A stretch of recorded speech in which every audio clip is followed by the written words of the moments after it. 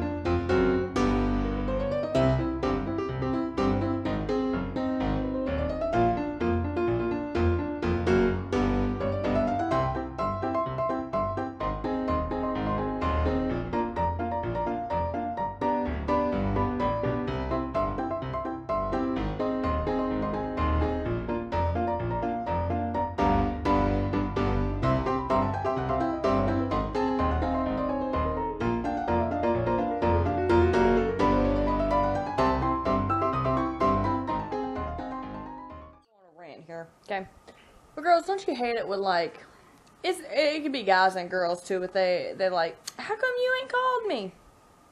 Last time I checked, the phone works 2 ways, okay? Last time I checked, you could call someone and someone could call you, and that's how it works, and that's how you would get in touch with them and communicate. Yeah.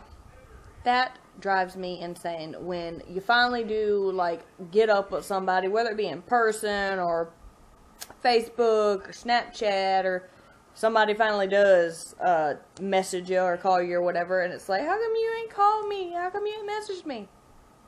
Well, how come you hadn't called me? How come you hadn't messaged me? You know? Seriously. And then I love it when, like, these guys back in the dating world, glad I ain't got to deal with that, but when they're like, oh, I've missed you so much, I wanted to call you, wanted to, you know, text you, but, well, why didn't you? Huh? You ain't have my number up in your phone? Like, seriously. Really? Why didn't you? If you missed me that much, you couldn't find, like, a second to call me or to text me or whatever it may be? I mean, like, really? Please. Please. I don't know. I'm glad I don't have to go through the whole, like, dating thing. That was, like, drama. It really was. It was drama. Drama mama. Ugh. I was always, like, made out, and I guess sometimes now I still am. I'm kind of made out to look like I'm a bitch. Excuse my language, but that's, like, the only nice way, well, that's not even the nice way to put it. That's the only way I can put it. I'm always made out to seem like that, and I'm not. I mean, most of the time when you see me in person, I'm, like, in a hurry. I've got, you know, like, 10-man kids with me. You know, and some days I'm not feeling good, and sometimes I am just in a bad mood, but I try not to let that carry over, you know, into, like, other times. Like, there's times where I can be in a really bad mood, see somebody out, and I might be short, meaning, like, oh, hi, yeah, how are you, bye. That's about it, though, but I hate it when people are always like, you're just really mean, and you're stuck up. I am not. Whatever.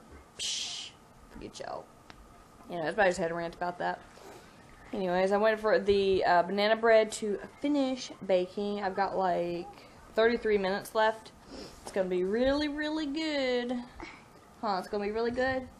It's going to be good? Say banana bread.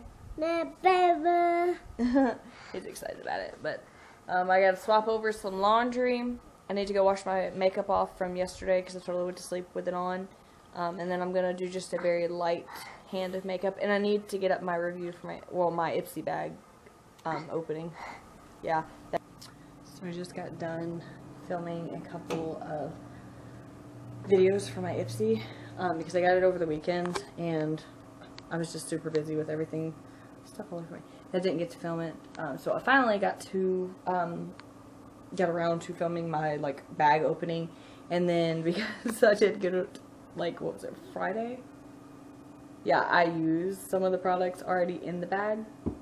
Yeah. So I did a couple of the reviews on the videos that I had used. I'm kind of sad, so I'm like back there recording my bag opening literally, and I'm showing them the eyeliner that I got, and I like put it on my hand and the darn thing broke. I'm like, I'm so freaking mad about that. It's like, what a cheap eyeliner. First of all, I mean, you could get several uses out of it, but if it is that flimsy that it just snaps like that, and I wasn't even applying pressure, okay, get that, I was not even applying pressure, it just breaks off, like, yeah. Plus, when I used it, I didn't get, like, really good color payoff, seriously. I mean, if I had to, like, scribble in my eye really, really hard, yeah, then maybe it would have showed up, but as far as, like, applying, like, appropriate pressure to it, no, there was, like, it just, even, you couldn't even see it. I mean, if you put it on your hand, and you did it back and forth, like, several times, great payoff, but as far as, like, applying it to your eye, your waterline, didn't work. But anyways, anywho, you can watch the thing for that, but my banana bread is done. That's what it looks like. Looks good and smells good. I added some nuts in there. But anyways, I got dressed. I have to, when I pick up the kids from school, I have to go get Dale from work, and then I have to run to town to take him to a doctor's appointment. Riley's asleep on the floor. Look, how sad, right? I know. You guys are probably like, what a horrible mother. No, he had a little spot up on the couch, and he was mad at me, so he's laying on the floor sleeping. Anyways, but I have to run him to town to go to a doctor's appointment for his ankle. It's kind of causing him some issues, and I don't know. He's trying to work through it, though, but hopefully everything will go well with that. But I need to call in about 10 to 30 minutes, because they're probably at lunch, to set up a doctor's appointment for me to see what's going on with my body. So hopefully everything will be okay with that. Okay. Well, I made my doctor's appointment. It's for next Tuesday, so I'm gonna have to figure out childcare stuff, and then getting Dell from work. Maybe he can have like a coworker or something, bring him home that day, but Riley's not too happy back there. He got woke up from his nap because we had to go, because Dell has a doctor's appointment today. So I was trying to be here a little bit early, so there's not that many people in line to get the kids, but who knows. I've still got like, what time is it? I still got like 20 minutes to wait. I don't know, I have this like sense of relief now that I've made my doctor's appointment, but then again, not like this fear. What, baby? He dropped his computer. Here you go. Anyways. Okay, anyways, but I'm like relieved that I made the appointment, because it's like, okay, great, now we can finally kind of sort of see what the heck's going on. And then on the other hand, I'm kind of like, oh my gosh, what if it's really bad? Like, I keep telling Dell, like, what if Riley is our last child? Like, what if we're not able to have any more? Which, I mean, it wouldn't be like horrible, but it would be horrible. You know what I'm saying? It would be horrible because we want more. If we didn't want more, it'd be like, oh, okay, well, cool, whatever.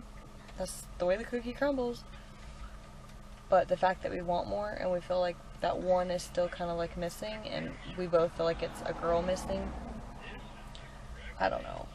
If it doesn't happen, or if like for some reason, like I'm afraid it's going to be like surgery or something, or like the endometriosis has like clogged up my tubes, and I'm either unable to fix it, or they'll have to like take my tubes or something. That's what I'm afraid of.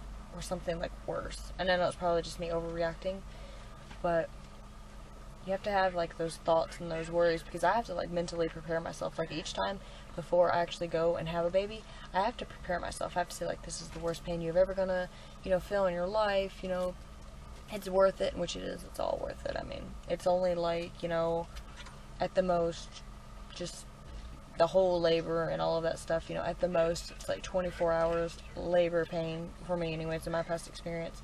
And then, you know, it's being in pain like maybe the first month after having a baby. So I mean, it's if it was unmanageable, I wouldn't do it again, obviously. But I don't know, I have to kind of like prepare myself, because I feel like if I don't, I'm gonna get there and something's gonna happen, and I'm just gonna like freak out. I'm gonna have a panic attack or something. But will you stop texting? Anyways, but I guess we're gonna wait 20 more minutes, get these kids, and then head off to go get Daddy from work, and then head to town to his doctor's appointment. So much running around to do. I'm so glad dinner's already done though. I just gotta heat it up. I just gotta like kind of sort of remodify it. So, yeah. So we're at the doctor's office. In the car waiting for Dale. He's in the office just sitting here with the kids having snacks and stuff. Poor dude just over there. He just wanted to come to the doctor's office. Now he's got to fix his van. He's like beating on some stuff with a hammer. I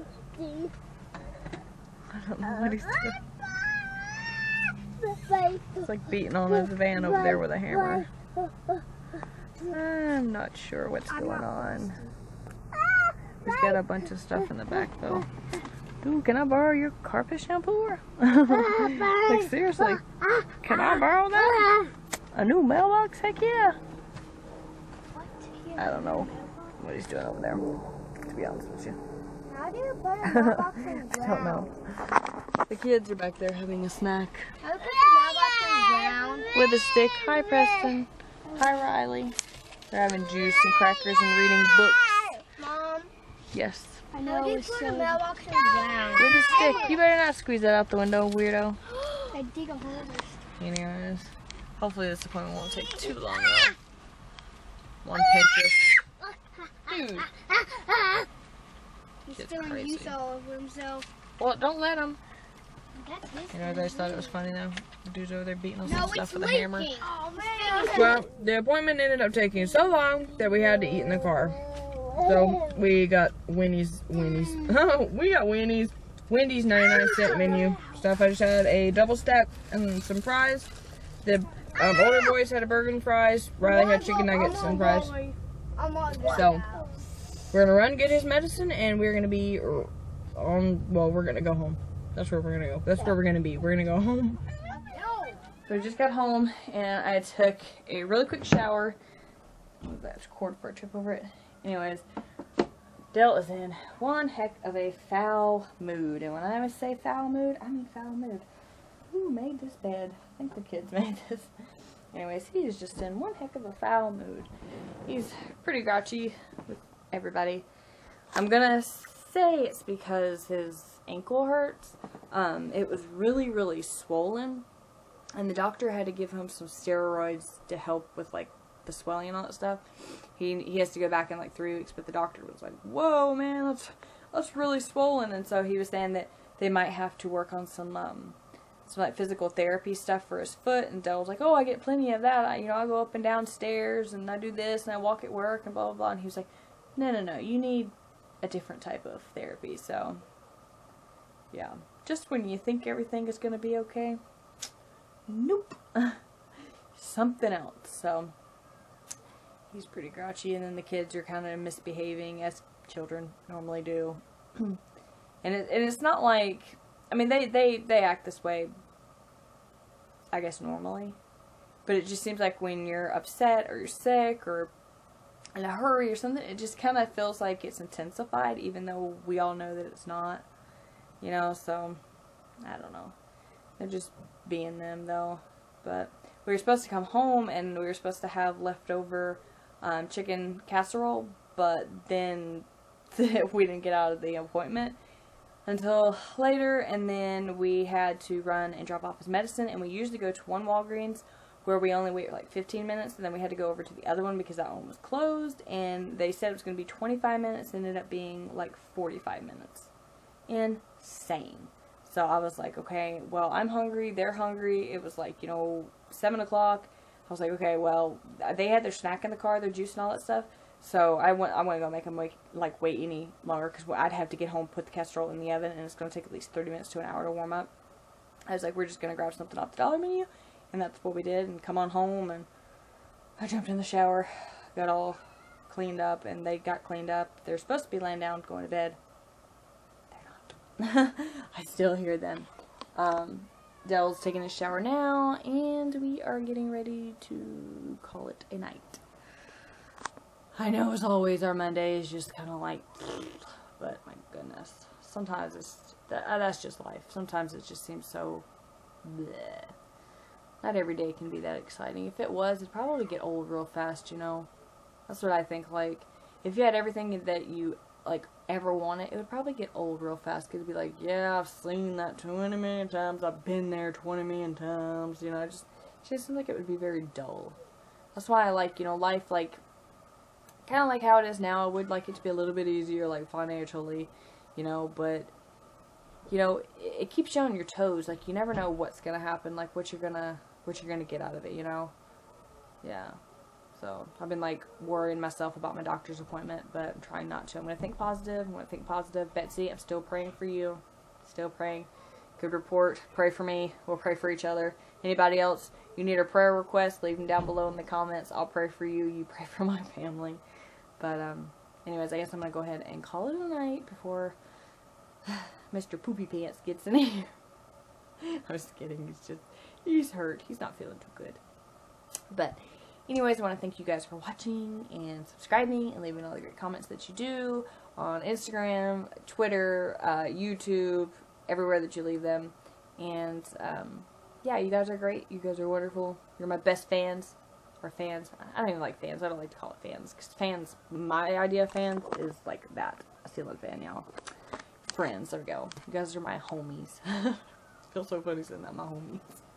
But y'all know what I'm saying. Anyways, but good night, friends, and I will see you tomorrow for Tuesday. Yeah, Tuesday, right? Yes, Tuesday.